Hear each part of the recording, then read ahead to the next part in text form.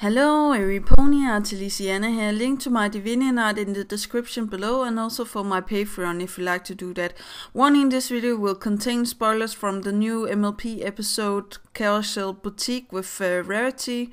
So if you haven't seen the episode, go and watch it instead. And warning, this video will contain pictures from Google. That is not mine. Please go and give respect to the owners of these copyrights and pictures. Okay, yeah, here we go. 3, 2, 1. So we start the episode with Rarity that have gotten a boutique in Canterlot, and she's going to call it Rarity's Boutique or something like that. I forgot the name right now.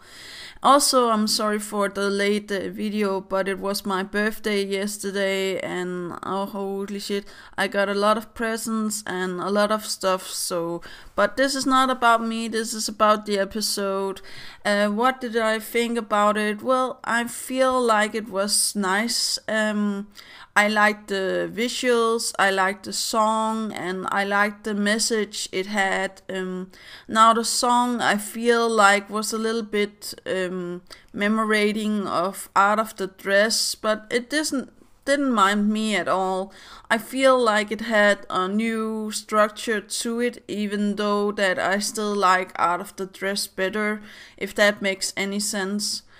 But I also like the new designs of the new ponies that we now have, both thin unicorns and high unicorns, and we have a little bit bigger ponies, because as we see in the last episode, or the last of the episode, there comes in a pony that has a little weight on it. And I feel like the show is now on the edge of going further with the designs, and also maybe we could have some colored ponies, some transsexual ponies, maybe also some lesbian ponies or something like that. I'm not saying it's going to happen, I'm just saying that this is a great step into the direction of, new pony designs and new ideas for breaking the laws of this never-ending thin ponies. I was also thinking a lot about, the dresses and, the industry of designing dresses and walking on the catwalk and stuff like that. It's only thin models, you never see that big models. Well, they have been becoming better at it the later years. I have seen some XL versions, but it's still hard to find, dresses in my size. For example, I'm a little bit big myself, so yeah, I feel like there's a lot of pressure still on, young girls and also young boys to be thin and pretty and stuff like that. But I really do like the message of this episode, because it's like you should not be slave to the same thing over and over again. Even though that it might pay the bills, you can sometimes get a great idea, like Rarity gets with the princess dress. She have made, over 100 dresses, and she gets a little bit bored of it. And then she puts on new gems, but she finds out that the customer is not satisfied unless she gets, the unique princess dress, and almost closing her store and putting up, all of the other dresses for sale. Sorry for that. And the ponies come and see what she have done, and they all get excited and, choose the dress that they want and stuff like that. Now, I know that there is some big firms out there that may not can change their taste or their product in just, a day or two.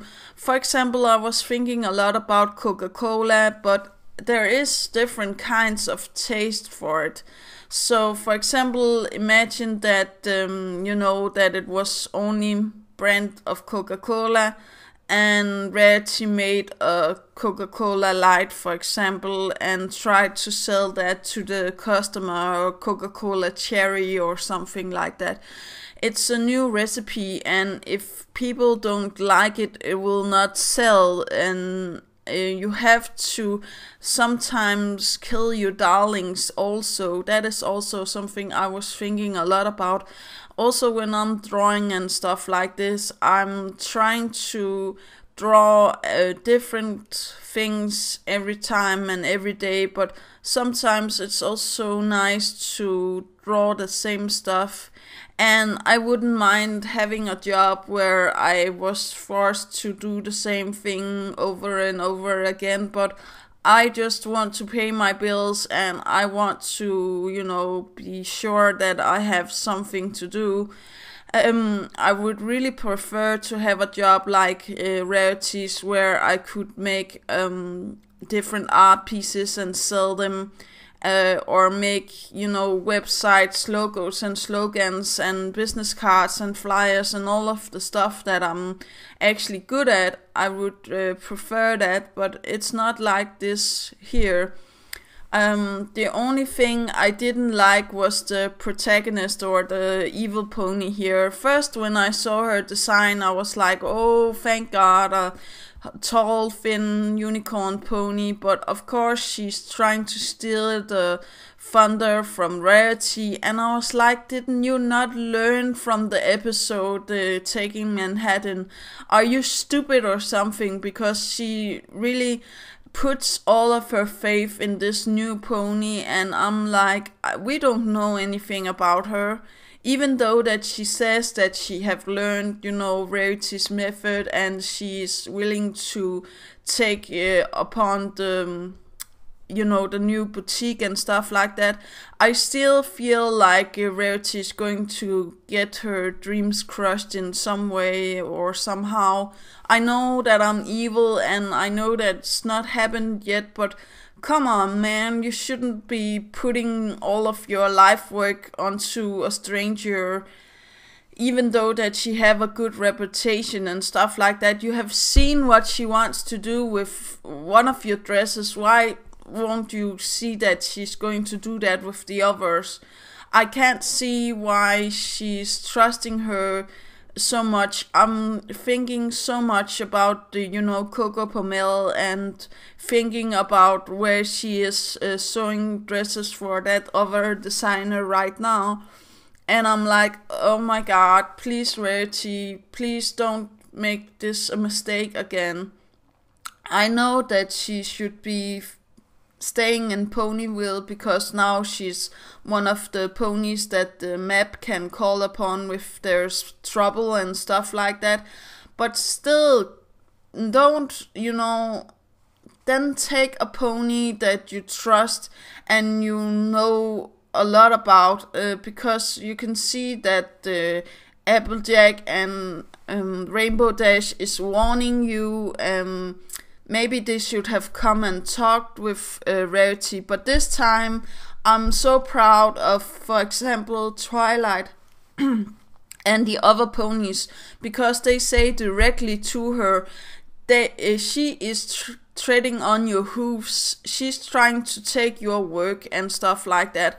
And I really do love that they're trying to be more open to Rarity and tell her what is happening, even though that it's right in her face, because sometimes it's hard to see that people want you bad stuff for you when they're talking good stuff and trying to help you, quote unquote, with your designs and stuff like that. And I must admit, the first thing she does with helping Rarity with the slideshow and the showing off the dresses and stuff like that, that was nice. But taking upon the name of a dress that is not yours, and taking upon the name of the show, and even trying to take the name of the boutique, is not something you should do when you're not the one that have paid for the boutique. And I must admit, I would probably have fired her with the first mistake of setting me and trying to get me to sew 100 dresses and her taking over. If it was my boutique, I would have hired her as extra help or something. But I was also thinking a lot about fashion and how we're taking inspiration from old days. And I have some pictures here to show that it's actually true that we are going, back in time and trying to take inspiration from old days and stuff like that. Here's a picture of the new spring collection from 2015. And I do feel like it looks like something from the 1900s, maybe not totally the same style, but you get what I'm coming from, I hope. I know that some of you are not into dresses and fashion and stuff like that, but I was also thinking about the white dress or blue and black dress. I will show a picture of it here. And that is actually all for this episode. I hope that you guys can take care of each other. Do remember that inspiration is right around the corner, and do remember to have fun. And thank you all so much for the nice birthday wishes and stuff like that. It really helped me a lot. So yeah, that's actually all. Okay, yeah, bye.